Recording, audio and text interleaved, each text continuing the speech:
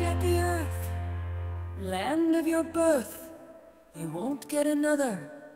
This is the one that you have, even if someone should fly far to the moon, Venus or Mars. It is unlikely that you will go. The question becomes then, so what is the reason you allow others to destroy your air, your water, your earth? What do you think you will leave of value to your children or others you love?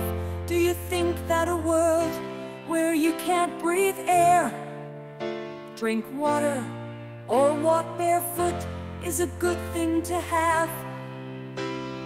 Do you believe they will thank you when they look at the paintings of old, when they look at the pictures of all the things that were sold, struck down from the face of the earth? Do you think they will understand when all they inherit is sand?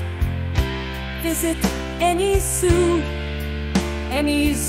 you care to at all.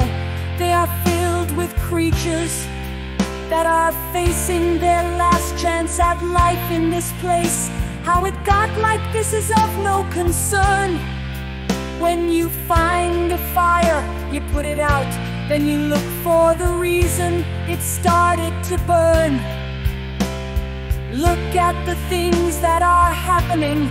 Wars and pestilence are too. These are the ones used to frighten you. There are other more dire things at hand that are the fire. Here I will tell them to you. It's up to you to find something to do in the far-off countries where rich people like to fly to, where they lay on the beach just out of reach of the poverty, ignorance, and violence. The lands are dying from thirst, while in others the dams are near burst. The people there don't know how to fix them.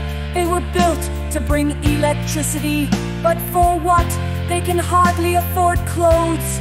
The work that they do is for you, in sweatshops and dirty factories, built up on farms and in forests. In jungles they chop down the trees.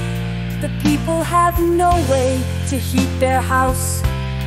They have no way to cook their food. The companies that go there open a store. That's right, it's a company store. They say they're the richest on the planet, mighty and strong and free.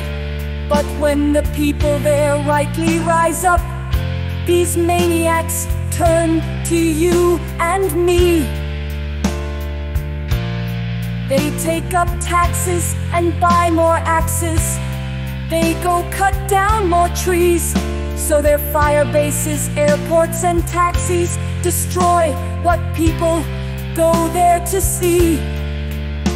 It can't last forever, that's true. Now